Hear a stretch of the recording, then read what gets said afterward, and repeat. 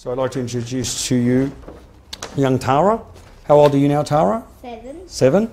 So Tara had a very high palate and no room for her incisors.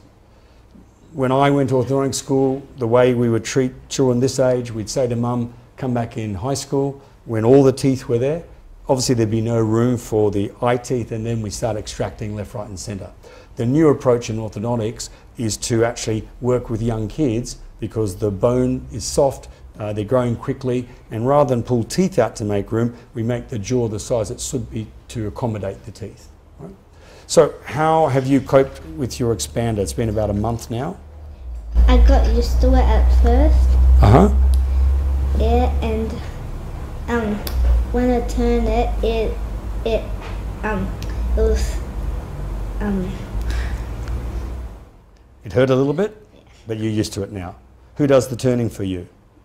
Mum. Okay, I'm going to check if Mum's doing a good job in a minute. Right? I think she is, because I can see a little gap between your teeth. Would you agree? Now, don't worry about that gap. We're not going to leave you like Madonna, right? We're going to use that gap to get the side teeth and move them in the right position. Does that make sense? So, Mum, can I get you to come over and I can actually check how you're turning? So that's your key. What I'll do, I'll come around here so I can see how you engage that, all right? So you're doing one turn a day? One turn a day. Yeah, good, perfect. So can I get you, not to turn it, but just actually fit it so I can see if it's fitting properly? Thank you. They told me to put it on the right-hand side, is that right? Yeah, that's right. Anywhere on that gear would be fine. Now it's only there that I'm Great. putting it, but Okay. it needs to be up So, higher. yeah. So what you've done there, you've engaged it, but because of the shape of her palate, you've engaged it at the halfway point. So if we were to continue that turn, Yes. just open, I won't turn it, but if we were to continue that turn, you'll see that it's only half the turn. But if we now have another go and you turn it this way and engage, just to see, please.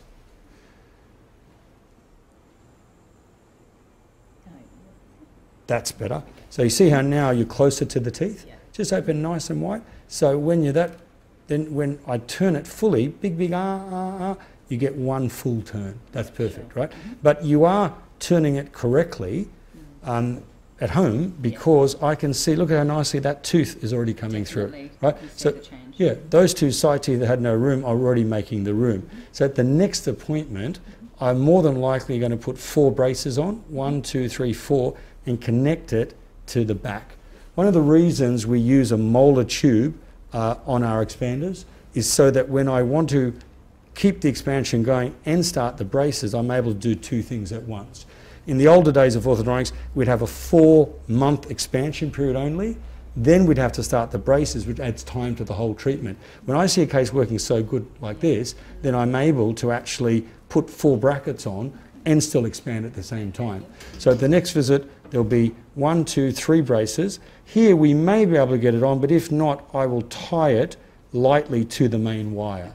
And then I'm going to go through it. But until we see for that, just keep turning exactly as you have been. Let's talk about the gauge. What they were talking about on the right side is an actual gauge, right?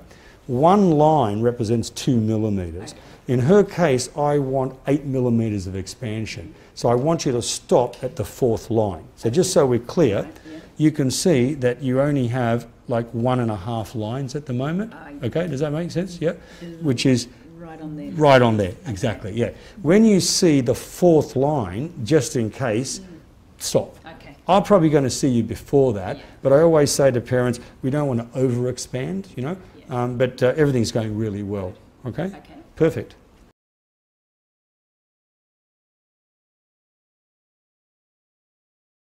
Just smile again for me, big smile. Yeah, that lateral's already rotated, isn't it? Yeah. Quite together, yeah. Open nice and wide, big up. Your brushing, right, is pretty good, right? But I can see you're struggling under the wire, right? Now remember with your gums how we're worried about them growing anyway, yeah? I really want you to spend a lot more time with the little brush under. You know what I'm talking about? The pick stuff? Yeah, the little... Yeah. Yeah. Okay, right. Does she have an irrigator or anything like that? The water flosser. Yeah. I bought with all the heads. Yeah. So there's actually a little picks to one in it. Yeah, exactly, yeah. How often is she using that? She does it twice a day. Okay, Yeah, okay. She does the little brushes and she puts the water flosser and she Yeah, does it all. good, yeah. I think just doing all this right, just here, See how that gum's getting a little bit on the swollen side? I just think she just spent a little bit more time there, that's all. Yeah. Yeah, definitely. Open again there for me, big R. Now, I'm just going to check the end of the wire, make sure it's not sharp. Anything, like if I do that, is that rubbing against your cheek at all? It was at the start, but not anymore. Not anymore? Okay. No. That's good, isn't it? Of course, where's the stops on the 1-1, isn't it? Yep. Yep. Okay, good. Just chin up here. Yeah, the colours are still on the... Yeah, I noticed a few brackets be like that. I couldn't believe it the other day. Yeah. I had one come out 6 weeks, so I was usually ready to fall straight away. Here we are. So, how are you going with your braces, Chloe? They're not hurting at all and they feel fine now. Fantastic. Have you noticed any movement, your teeth straightening up? Yeah, just these two. Great, great. Yeah. Because I noticed when I first put the braces on, that tooth on the side was coming in, wasn't it? Yeah. It's coming forward really well. I'm happy with that. So what I'm going to do today is kind of have a look in your mouth to see how the teeth are going. I want to make sure the wire is moving around properly, and then maybe we might take the wire out for you just so you can floss properly and clean your teeth. And then we put the same wire back in, because this wire is a magic wire. Remember we talked to you about how it works? This is obviously not your wire, but this will be the next wire we put in. Your current wire is a round wire. This, can you see how it's square? Yep. Yeah. But what we're going to do, we're going to pretend this has just come out of the fridge, and we're going to spray it with this cold spray. This is just cold ice spray. So it makes it like spaghetti. Can you see that? Right? It bends like this. Then, when we put it in your mouth, and let's just say I put it between my hands, because that like warms it up, like it's like in your mouth, then what it actually does, it returns back, it's like a magic trick, it returns back to its ideal form. Does that make sense? And that ideal form is what we want your teeth to look like. Do you understand? Yeah? Yeah. Do you notice on your wire you've got a little bump on it, on the front tooth? Yeah. Yeah. That's because this wire works so quickly. If we don't have that bump there, it can slide this way, it can slide that way, and it can fall out of your mouth, you see? Yeah. So what I'm going to do now is check that little stop, make sure it's in place, make sure you're brushing properly, all that sort of thing. Okay, great. Okay, open nice and wide again. Bite together. Good. And open again. Bite together. Great. So you're doing a really good job with your brushing. I'm happy with that. Just in this area where the second tooth is from the middle, I think you can spend a little bit more time brushing. You know, you've got those little brushes, they're called pixters. Yeah. What I want you to do, and I'll just show you, can you get a mirror? Right. You're going to hold a mirror, and I'm just going to show you where I want you to brush it a little bit better. Right. Can you see there? Yeah. Okay. See how nice the gum is here? And you're cleaning well? Can you see how the gum is kind of growing in there a little bit?